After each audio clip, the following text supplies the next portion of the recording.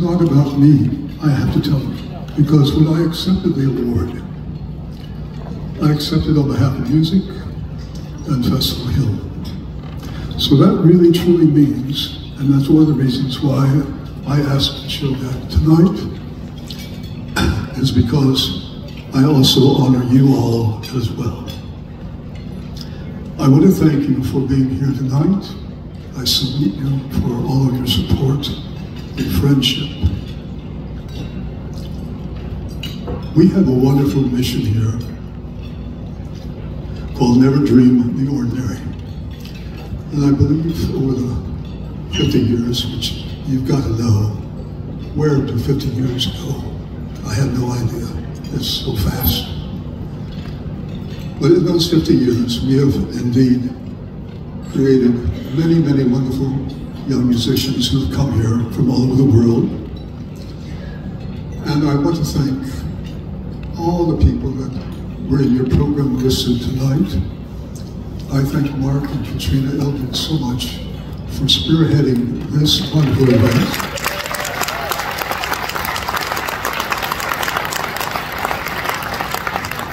Along with the incredibly wonderful committees which have been formed as well. They have worked so hard, not just this year, but as you know, this is the very first gala that Festival Hill has ever had in its 50-year history. So that's all the more reason why tonight is a very special one. It's special to me as well, in that there is, and I have to tell you, one person that should be here tonight, and that is our founding managing director, my very dear, beloved friend, who was our first managing director, Richard Royal.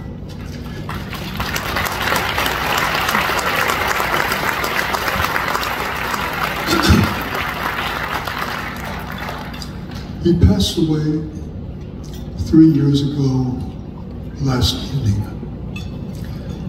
So April 9, 2019 was the first day that Richard was not physically on this earth. But tonight, I feel he would share in a great joy that I have, and I believe all of you have, is that in the subsequent 3 years, the summer of 2022 brings back our Festival Institute completely.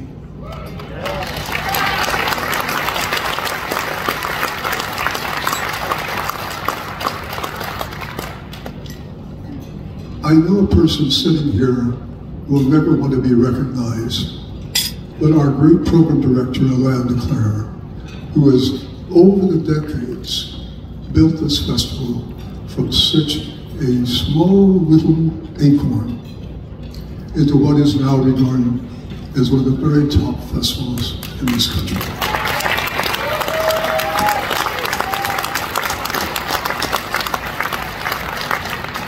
Through his efforts to create wonderful repertoire for the great young artists to study, for all of us to participate and listen to some 30-some concerts each summer, we are really the beneficiaries of Alain's great work.